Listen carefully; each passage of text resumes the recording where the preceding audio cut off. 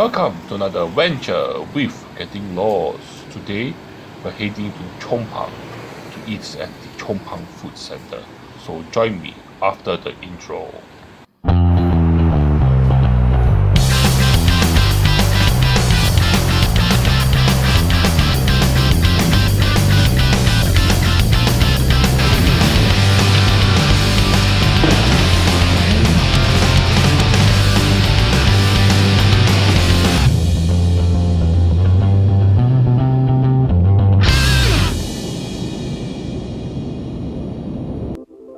Welcome back. So where are we today? We are actually at Chong Pang, and this area here, Chong Pang City, used to be, before urbanization, used to be Chinese cemeteries, but now it has been urbanized and there are lots of HDB flats around. And this food center here you see in front of us, the Chong Pang Food Center, provides hawker food to this area, and next to it is also a market which is also very busy. And so what we're going to do here today is we're going to come to this food center and we're going to look and try some of the foods that are popular here. That's all I have to say. Let's get eating. So what we're going to try first is from this store called Heng Kway Chap, which is a popular store for breakfast and lunch. People come here and eat this kway chap, and the reason they come here is because of the affordable price. This is a one-person portion and it only cost me $3.50, which is very cheap. So what you have here is you have a plate with assorted items and the kway chap. So the kway chap here at the side here is normal. They put in a bit of deep fried shallots or garlic on top of it. But the soup, when you taste the soup, it's just a savory soy sauce based soup. It has a clean, clear taste. But for my personal preference, I prefer it if they actually put in some of the braising sauce into the sauce with the noodles. But here they didn't do that. But I must also say here that their meat, their intestines, they actually cook it very well. The braising sauce here they use, very delicious. It seasons the meat very well, and they cook it in, and it's nice and tender. They cook it very well. And one of the reasons why people do eat from this store is because the price is cheap and they give you good tasting items. And the items here, the meat, the intestine, the stomach, all seasoned very well, cooked very well, soft and tender, and goes very well with the kway chap. And then the chili sauce, as per normal kway chap chili sauce, gives it a bit of a tangy sourness that helps to finish the dish. So overall, you won't be disappointed if you eat this kway chap.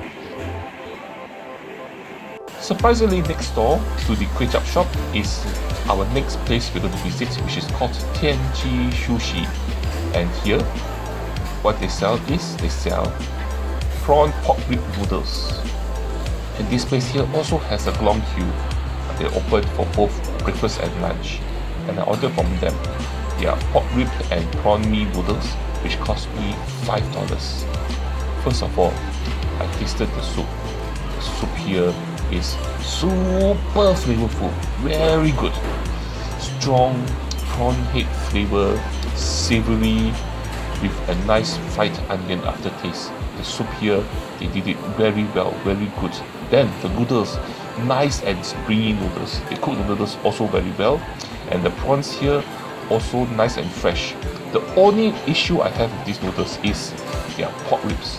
Their pork ribs, they cook it nice. It is cooked well, but they cook it separately and with soy sauce in a different bowl. And they didn't cook it together with the soup. So it is like a different dish that they add together. Doesn't complement each other very well, doesn't complement the soup very well. If it was cooked together with the soup, then I would have said it differently. But this one here is like two different dishes. This one here, you have your prawn noodles, you add in some pork ribs with soy sauce on top of it. So clash of flavors. But if I come here again, I will just take their prawn noodles with mee, which is very, very good. And if you do come here, you should try just that.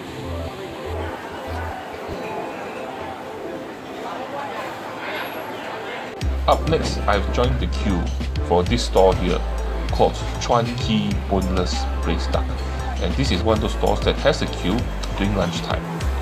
And here, what they sell is they sell braised duck, both as a set or by itself. So you can pay $3 for a duck rice set, or just $3 for the duck rice. So I paid $3 for the duck rice. If you order the set, they will give me some tofu, some braised peanuts, maybe an egg. But here, they've given me more duck. So I've tried the dish. And here, okay, maybe for my own preference lah, but the rice here is slightly harder than I would have liked it. It's flavored well, but that flavoring comes from the braised duck sauce, which they poured on the duck and also the rice. The sauce here, I must say, it is good. It has a ducky, savory, slightly starchy, thick braising sauce flavor. Very nice soy flavor, very delicious. Then the herbals duck soup, also very good. The chili sauce, spicy, and it looks as spicy as it looks. It's really spicy and slightly sour, but the sour does help to cut through the meatiness, the gaminess of the duck. Here the duck, I find it was okay. What really sells this dish is actually the sauce that they pour on everything, that covers everything.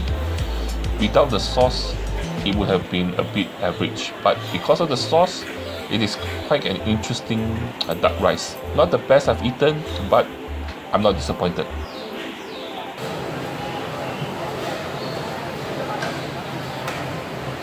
Next stall, our last food item for this adventure, we are coming to this store called Super Penget.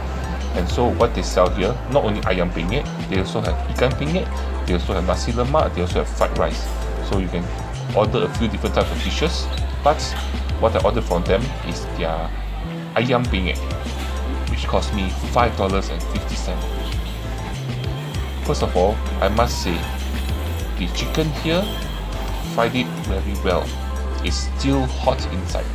The skin is crispy and thin, but unfortunately, if not mistaken, they didn't really season the chicken at all.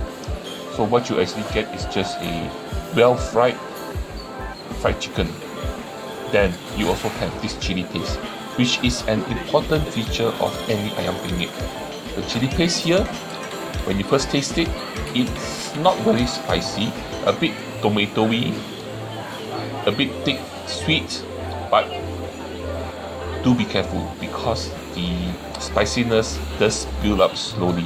So the more you eat it, the spicier it gets. And then they also serve you with a very nice bowl of light chicken soup with a ginger aftertaste in it. Very nice, a very good finish to the dish. Overall, chicken not very seasoned but fried very well. Goes together with a spicy chili. But as an ayam penget, there is a missing like really spiciness kick or a flavor bomb that is missing from the ayam penget that I've eaten here. So interesting ayam penget, but not something that I will come all the way here to eat.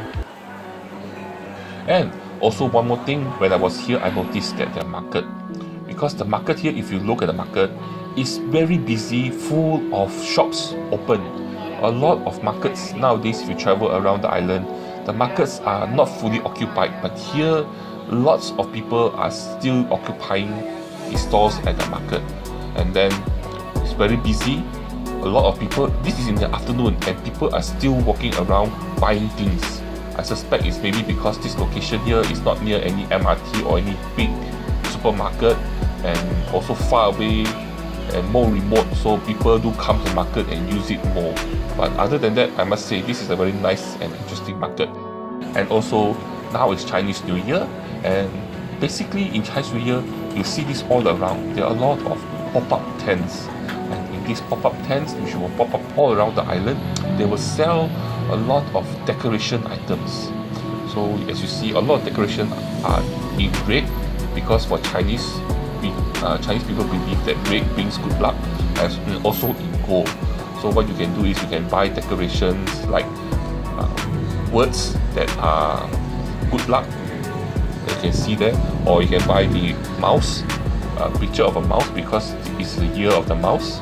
You also can buy talisman, you can buy other kind of knickknacks, decoration stuff, lanterns, you know, all these things you can use to decorate your house to bring good luck to your house. And then you also can have all these kind of funny things, and also you also have a spinning pineapple and those Japanese lucky cat. So I guess that's part of bringing good luck to your home nowadays, Chinese New Year style. And finally, this brings us to the end of our food adventure here at Chong Pang. And I really enjoyed my visit here at Chong Pang because, like I said earlier, Chong Pang is more remote area, further away from MRT, further away from those big shopping centers. So this place still has a neighborhood feeling. You can come here, you can feel the neighborhood, let the neighborhood feel you. You can have lots of feelings together, you know, feel. And so if you like that, come here. Oh, and I also made a how to get here video. The link will be in the description down below and also at the end. I guess that's about all. So before you go, please do me a favor. Please help me by liking my video, sharing my video, and also subscribing to my channel. And lastly, but the most important thing, the thing that you have to do is to join me for my next food adventure. I will see you there. Yes, you there. I will see you, that person there.